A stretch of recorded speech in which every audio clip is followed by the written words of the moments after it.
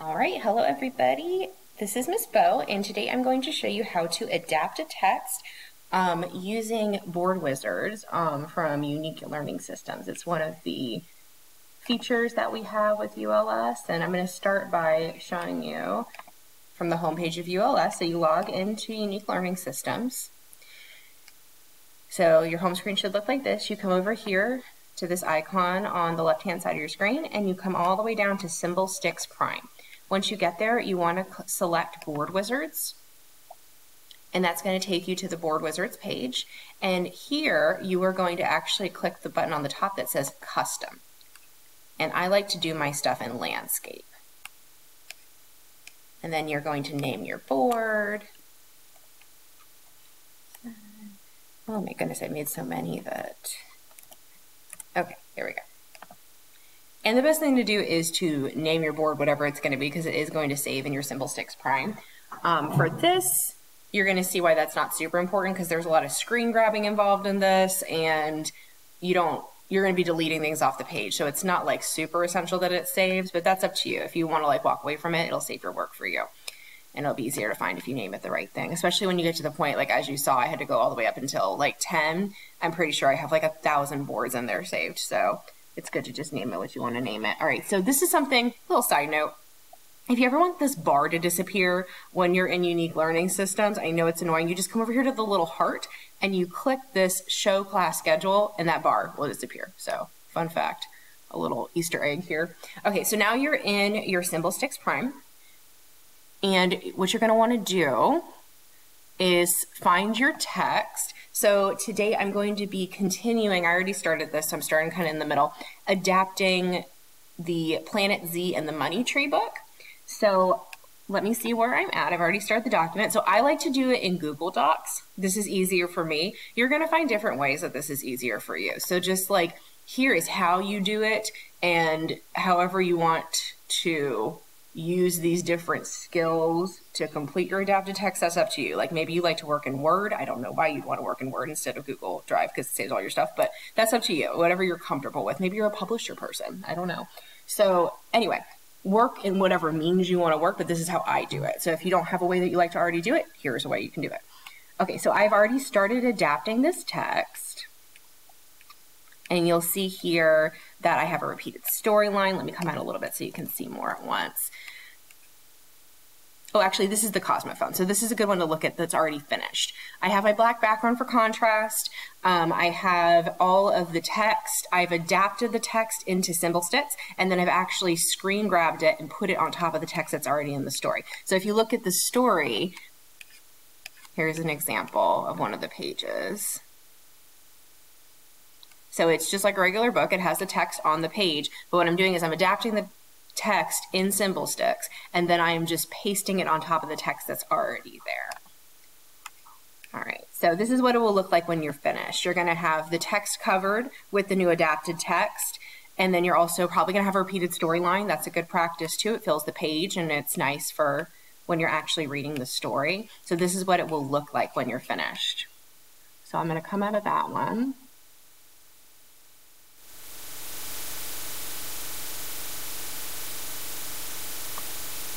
I'm going to pull up the one that I'm currently working on.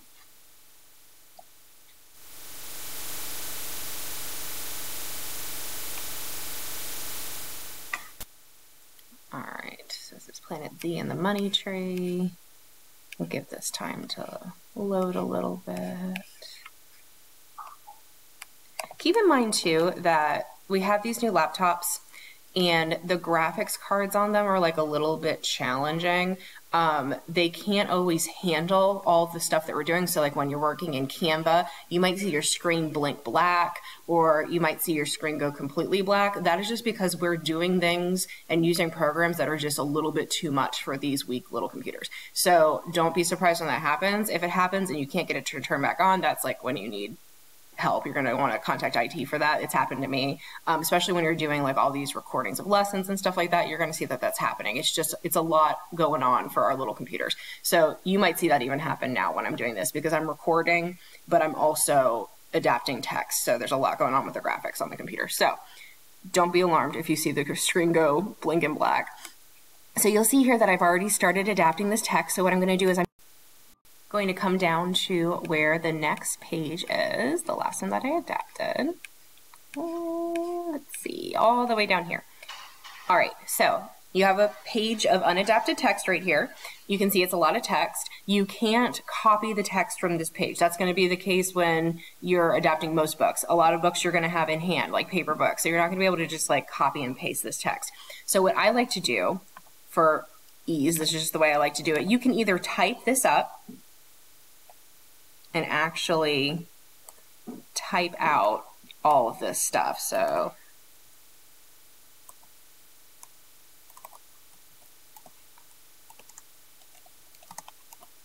and you'll see why I do it this way in a second, why I type it in here first and then copy it into SymbolStix. There is a reason, a lot of trial and error that got me to that, and I'll explain that to you when we get to that point. So you can either do that, you can type it, oh, the leaves, I get it.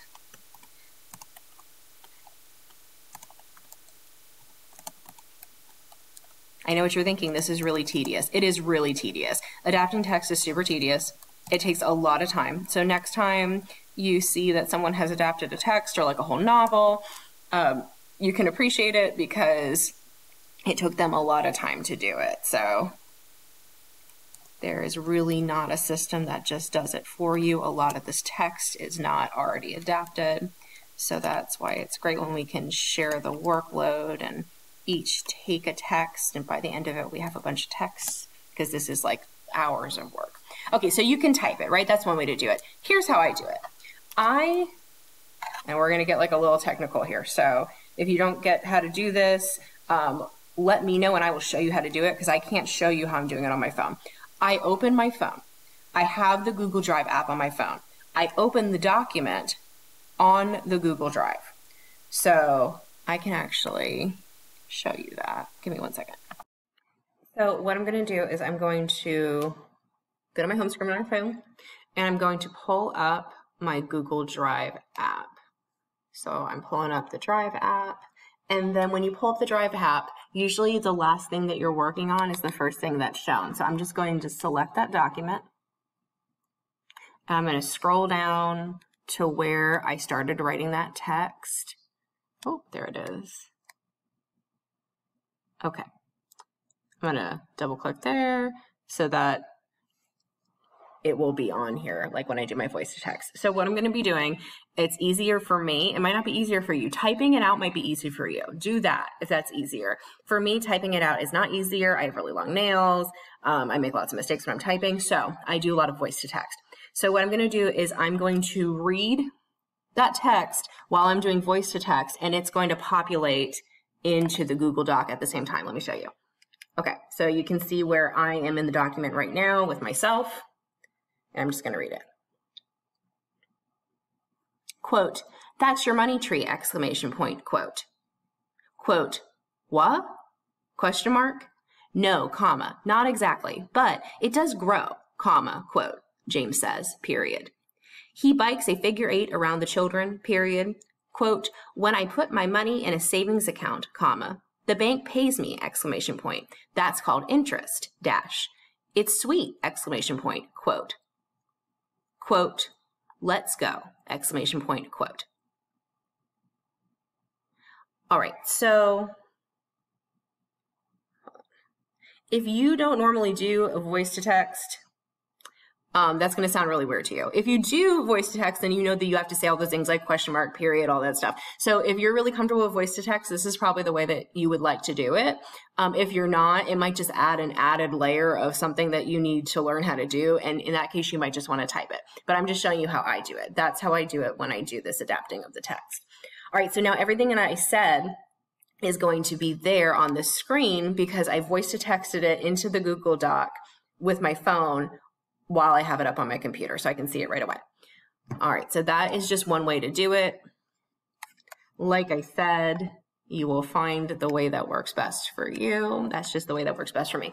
So now all this text is on the screen that I just said through my voice to text, and you're gonna have to make some edits because I'm sure that if you do voice to text, you know that there are a lot of grammatical errors that can happen. So I just go through and I do a quick once over just to make sure that everything's right. the punctuation, the grammar, the spelling.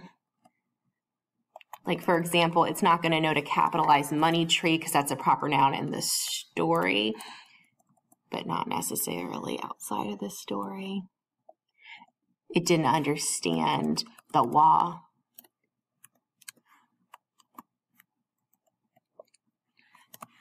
So you'll just have to make these little edits, which is why maybe for you it's easier to type it. For me, it still is not. It still takes more time to type it.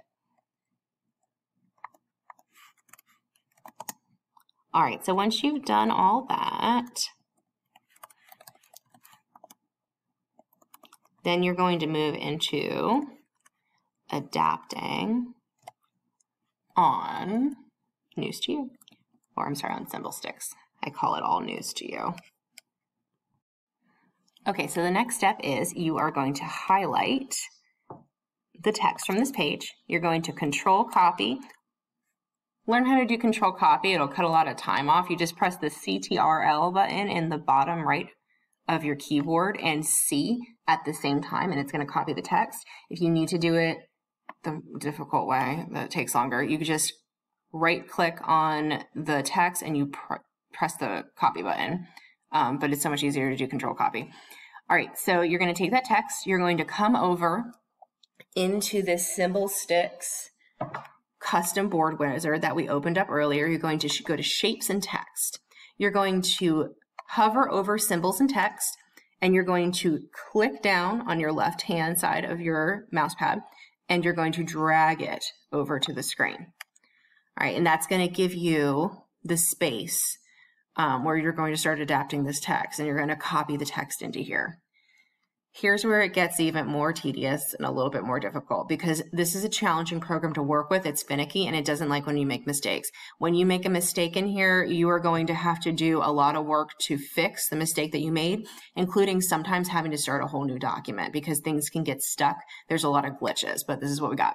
So I'm going to show you some of those glitches too as we go, I'm sure, because it just happens. But I'm going to try and show you how to do it right and not make mistakes. So you're going to click on the text, and that's going to allow you to edit the text, and you're going to delete what's already in there. So right now it says symbolize, just delete that. You're going to paste this in. So Control and then V, Control V. That's going to put all the text, and then this is really important, you press the space bar. You need to press the space bar or else it's not going to populate all of what it thinks are the right symbols for your sentence. It'll take a couple seconds to get all those symbols in there.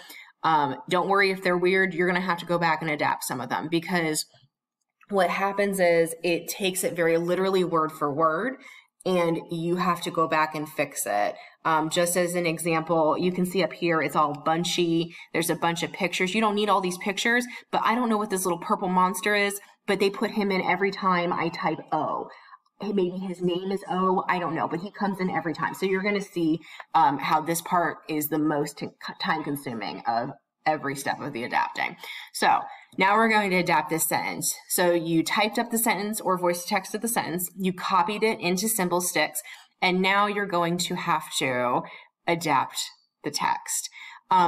You can either copy the whole sentence or you can copy parts of it. What I like to do is I just copy the whole sentence in there, and then I go through and I copy the end of it, Control copy, delete that. I do another one.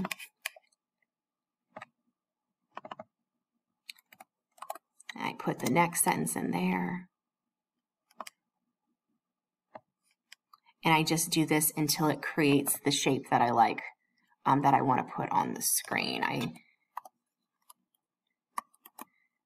will copy that, delete that from there. I need another one. And I just do this until it's in a shape that is appropriate, that fits on the screen. It's a pretty long sentence. It's a long, or not just a sentence, it's a pretty long paragraph in the story. So you might have to do this 3 or 4 times, or you might only do it once or twice depending on how long it is.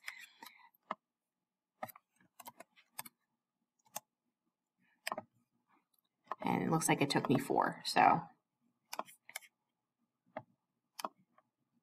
And there you have that text that you just copied over.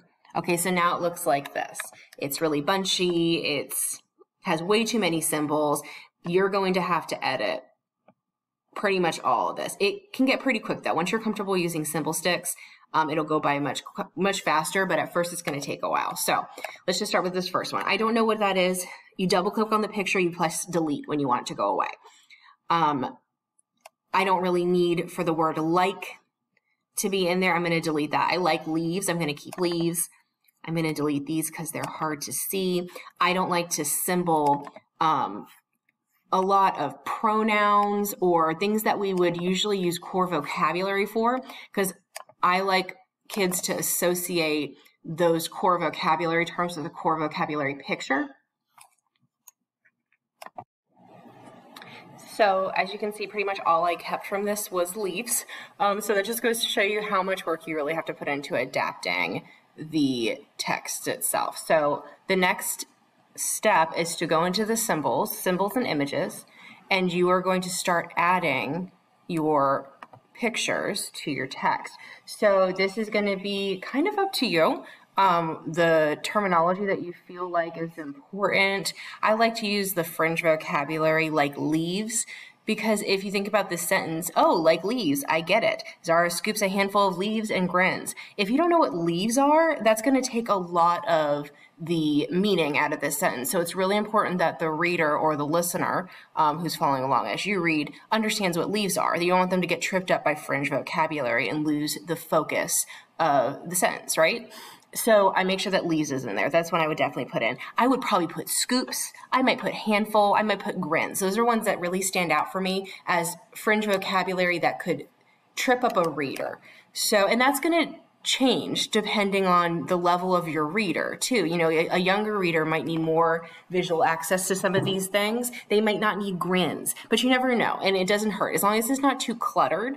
My rule of thumb is I usually try to maybe not put in a sentence more than 2 or 3, maybe 4 at most. You'll see when it starts to get too cluttered. So all you're going to do is you're going to come down to symbols and you're going to type in the word. So I'm going to put in scoop and just see what happens. Oh, perfect. So you're going to see that this is going to take a little bit of you're going to have to discern, because you don't want an ice cream scoop.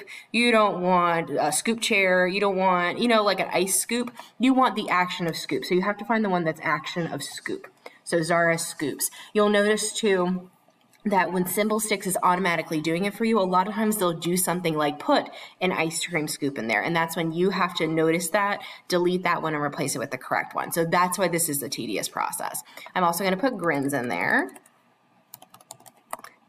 Know this too, you're going to see this happen. If you put grin, it comes up with a single grin. If you put grins, it's going to come up, oh, that's not a good example. Usually it will come up with a multiple. So that one's good. I'll show it to you. Oh, you can see it in leaves. If I want a single leaf, I have to type in leaf. If I want multiple leaves, I have to type in leaves, like that kind of thing. And you'll see that throughout when it's adapting it for you. So grin, and then I'm going to grab the picture, hold down on the left-hand side of my mouse keyboard, and I'm just going to drag it into that spot. The spots are already there. Okay, and there you have it. That's your first adapted sentence, right? The first chunk of that paragraph. I want to show you something. Remember how I wrote everything in the document, copied it, and pasted it over in here, and you see how this sentence looks nice, and it has appropriate spacing, and it's good, right? Okay, I'm going to show you why we do that. Watch what happens when I actually type that sentence in here. So if I started typing it, oh, like leaves, I get it. See how there's so much spacing in between each of these? It's because SymbolStix as a program automatically assigns a picture for each thing. When you do a copy and paste and you copy in a whole sentence, it does it on more fringe vocabulary. It kind of randomly puts it in there. Not well, but it does it. But if you type in each individual word, every time you space, it cues the program to add a picture. So it leaves these massive spaces in the sentence. And if you're doing tiny little sentences, that's one thing. But when you're doing full text, that's way too big to fit on the sentence. And it's unnecessary because you don't need a picture for each word. That evidence shows that that is not effective. It is more effective to put in fringe vocabulary. It's more effective to use pictures to represent things that our kids might not recognize, like a unicorn or a planet, things that they don't hear all the time. They hear I, they hear you. They don't need to know what a picture of Zara looks like. They need to understand that that's a character. And as a teacher, you might add a doll or something to represent Zara that's more tactile. But these things, they don't need to all have a picture, right? So this is the reason we copy and paste that sentence in, because otherwise, this is what you have to do. We don't want O. We don't want that purple monster. You have to delete the picture. Come into the sentence. Delete all of the spaces in between those words to make it look like a normal sentence. And you don't want to be doing that. That's a waste of time.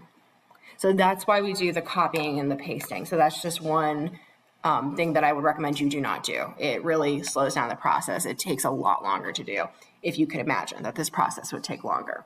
Okay, so here's what I'm going to do. I'm going to pause the video for a second, and I am going to adapt the rest of this text so you can see the next. You know what? I'm not going to do that. I'm going to speed up this section of the video because I want you to see the process and see how long and tedious it actually is, how long it takes to adapt one page of a small children's book. So here we go.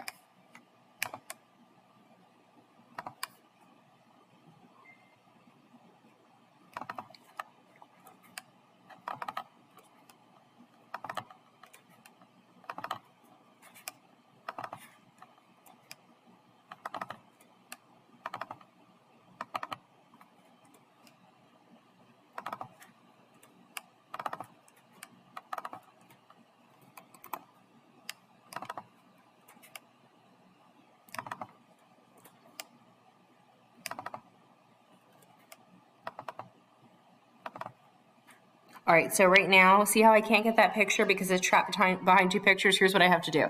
I have to go into the text, and I have to find the picture that's trapped. It's it. And I have to rewrite it, do a space, delete that, and then I have to come in and manually take out those spaces. That's just one of those glitches I was telling you about. Things that are going to take you some extra time that are just annoying, you know? And that's one of them. See, I didn't have a space in there, so now I have to manually go back and take those spaces out. So yeah, those are some of the things that make it tedious. All right, let me come back into my symbols and start filling this in. I like, even though money and tree are close, I like that those are together throughout the story. When I'm adapting it, I keep those close, money tree. So that's something that's almost one picture symbol because it's repeated so much in the story. So I look at this and let's see. I'm gonna put grow.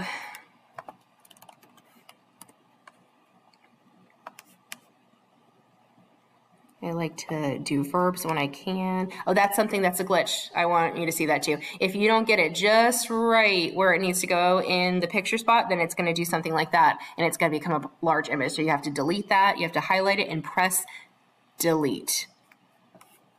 It's very important because if you do not press delete and you do the trash can icon up here instead, sometimes it gets permanently stuck on the page and you have to reset the page. That's one of those like weird beta glitch things that I was telling you about. So I've learned not to do that. I'd like you to not have to learn that lesson the same way I did, because then you have to pretty much start over on everything you did. All right, so I was looking for grow. Sorry, I got distracted. Okay, and I want to make sure I get it right there in that image spot. There we go. All right. I think I might look up exactly. I kind of like that. Not exactly. That's like a image that looks like precision. It's like a little bit higher. All right, so I have about 4 in there. There aren't a lot of French vocabulary words in here, so that's where I'm going to stop. I don't want to clutter the sentence. All right, so here, he. For our kids, that doesn't mean he. The universal core vocabulary image of he is their association of pictures with he. So I would say that it's important if you want to emphasize like the pronouns, if you want to emphasize that more core vocabulary, have your core vocabulary board with you, have your cards ready so that when you get to he, if you want to emphasize on he, you can show them he in the form that we're teaching them to communicate it. I'm going to take out that sign version of 8 because that's not universal to our kids. I kind of like that visual of a round. All right, that's the wrong food. See, that's an example. It sees figure. So it puts this image of a person looking at themselves in the mirror and checking themselves out as figure, but that's not what figure means in the sentence. So I'm going to come in here and see if there is an image for it. And the thing about SymbolStix is there usually is. Look at that. Fabulous. There's a person literally making a figure 8. What a great visual for a kid to look at and say, he bikes a figure 8. That's a figure 8. That is something that is a fringe vocabulary term that they might not know, and it might stump them up while they're reading. And what a silly thing to get stumped up on, right? I want to put bike 2.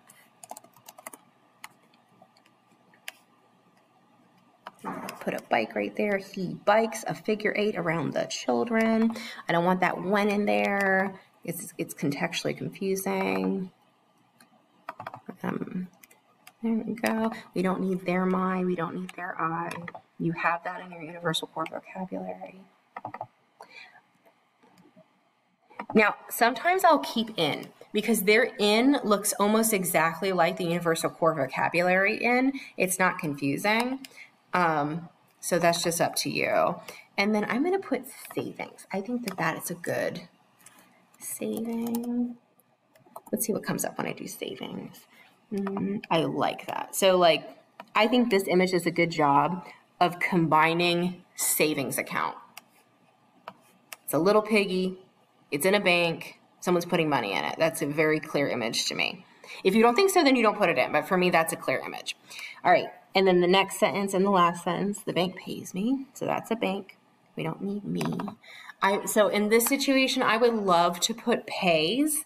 I think that'd be a good image to put in, but unfortunately, I think it'd be too close to the word bank. So you got to choose. Do you want bank or do you want pays? And I think bank is probably more appropriate. I think the visual of a place where money goes is more important. And sometimes you have to make those choices because they're too close. All right. There's another example.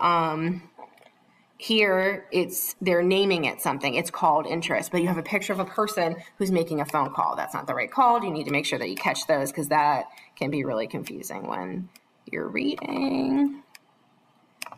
Look, they're sweet. They're not saying it's candy, but there's a little man eating a candy bar. I'm going to stop pointing this out because at this point you get what I'm talking about. You have to keep an eye out for misuses of vocabulary is essentially what I'm saying. Okay, bank pays me. That's called interest. Let's see if we can find one for interest. Oh, perfect. Here's what I'll say. And this is just what I like to do when I'm adapting text. When I'm adapting text, I like to keep an image consistent. So I'm not going to use this one sometimes and then the sign language one other times. Next time I use the word interest in a story, it doesn't matter what it is, I'm going to stay true to the image that I use. So you might see multiple images for one word, and I just like to stick with one image so that there's no confusion. But that's just me. I don't think we need to do sweet. Let's do, let's do sweet. And we're not going to do sweet. We're going to do awesome. Take the word that it actually means. I kind of like that. So if you're a reader and you hear that's called interest, it's sweet. You might be thinking, oh, interest tastes sweet. But what a great thing to have a little image down there that instead of being a chocolate bar, it's a little dude doing thumbs up and he's super excited so that you understand that this is a colloquialism. It's sweet. That might not be something you understood before you read the sentence, but that little guy is going to be the thing that changes that vocabulary term for a kid who might be thinking that we're talking about interest tasting sweet, right? So like that might be just a small thing that you can do to help with vocabulary confusion or like disassociation with the right terms. So anyway, so there you have it. That is an adapted paragraph from one page on that text. So here's what you're going to do to get that from there to the document. You come over here and you're going to click preview. It's up here on the right hand side next to the print button. It's the eyeball. Preview. And then you're going to see something magical happen. All those little empty boxes, like the silhouettes, they're going to disappear and you have this nice clean piece of text. I like to come over here and I like to zoom in so I get my optimal pixels, my best clarity for the thing I'm about to use Snippet to copy. Everyone has Snippet on their computer. If you're trying to open your snipping tool, you just come over here to your search bar and you type snip and you click snipping tool. If you don't have this, get it. You're going to need it for more than just this. All right, you're going to say new snip and you're going to select this whole paragraph. And you're going to do it right.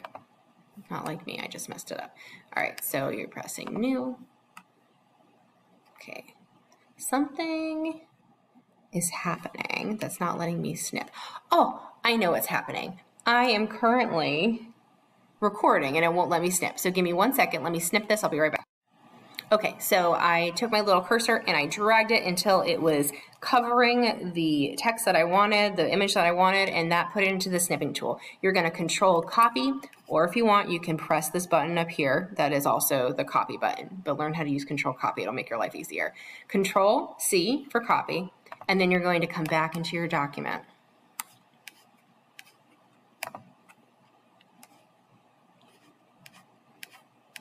You find where you were. All right. Delete this text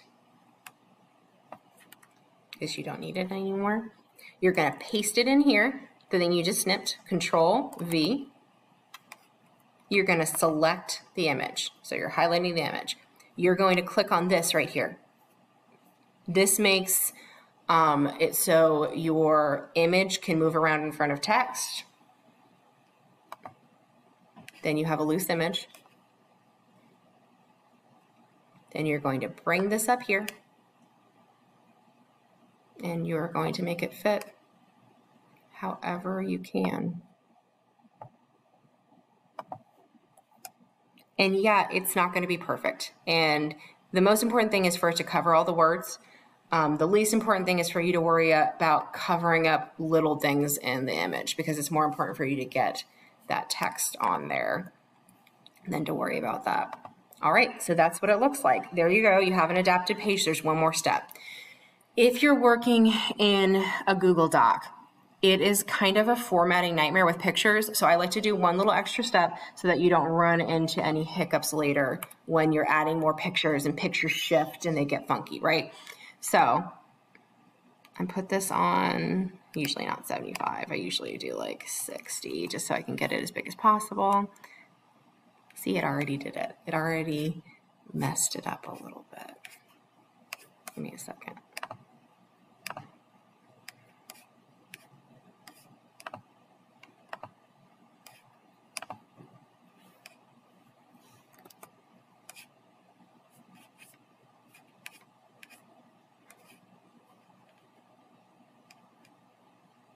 Okay. All right, so you have this. You're going to zoom in so that you can get the best image.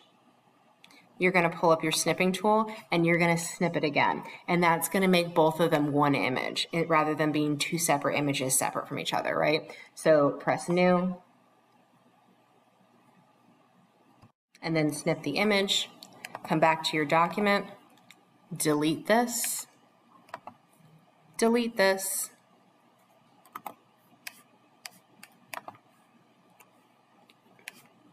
and in its place, you're going to paste the thing that you just copied, which is the completed image. And that is how you adapt just one page of text.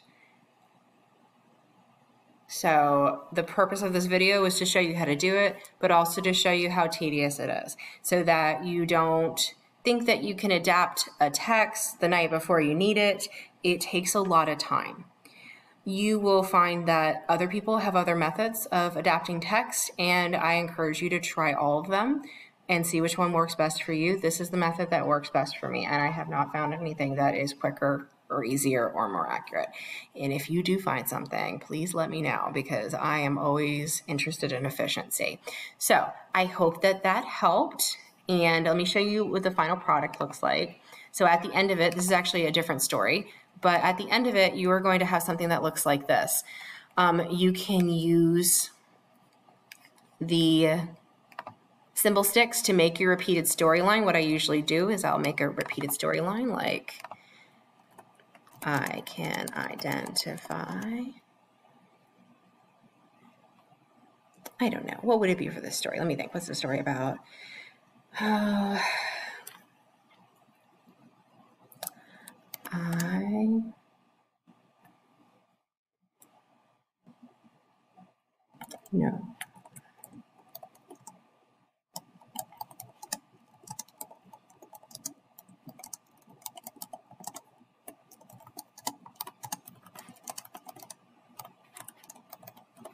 All right, so I just made it, I need money to buy things that I want and need. That's what this whole story is about, understanding that you need money to exchange for things you need and want, right? So this is tedious, right? I should have written it in the other document and pasted it over here, but now I'm gonna have to take the spaces out of each of these. Then I'm gonna have to go through and delete the pictures, and anyway, you get it. So you make that sentence, you add a little star to the side. Let's just pretend this is the repeated storyline. It's not, but let's pretend it is. You get a little star. Your repeated storyline should always have a star. That's good practice, and it's consistent. They know when they see the yellow star that it means it's something important, that it's a repeated storyline, it's an eye catcher. Put that star right there, and then you copy that with your snipping tool, copy it, and then you paste it into your document. All right, and that's how you get a repeated storyline. I'm gonna come back in here. You'll notice that the text is done, it's adapted. I added the repeated storyline, but I also changed the background to be black. So for me, it's really important, like with my population, and I don't know your population, it's best practice to use a contrasting background. So I like to just make sure that all my backgrounds are in black. It can't hurt, right? It makes the text pop. So to do that, you just go to, one second.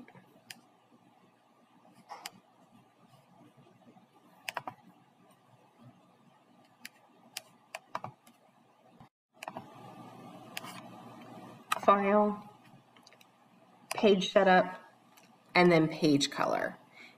And then you're going to select black. And that is how you do it. If you have any questions about this, feel free to ask me.